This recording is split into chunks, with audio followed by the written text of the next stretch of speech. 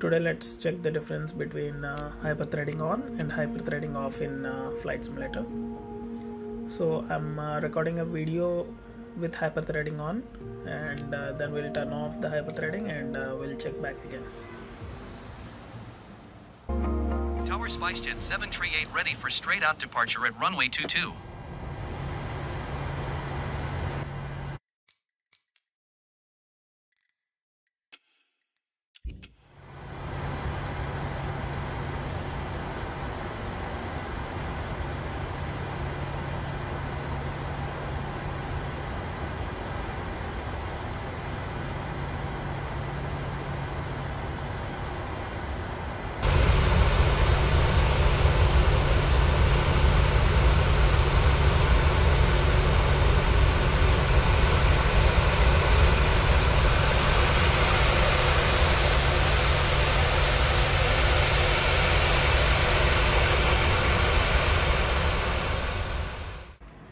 To turn off the hyperthreading, you have to go to BIOS by clicking the delete key while starting the computer, and then you have to go to advanced overclocking settings for MSI, and then advanced CPU configuration, and then you can turn off the hyperthreading from there, from enable to disable.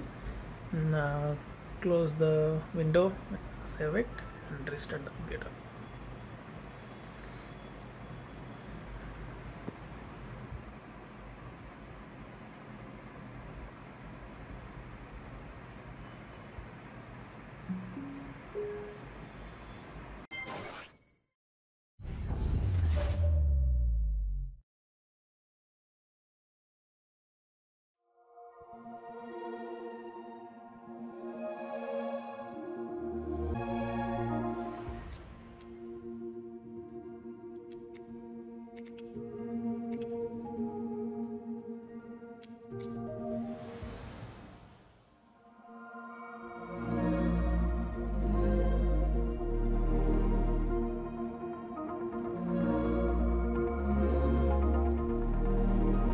Tower SpiceJet 738 ready at runway 31 departing straight out.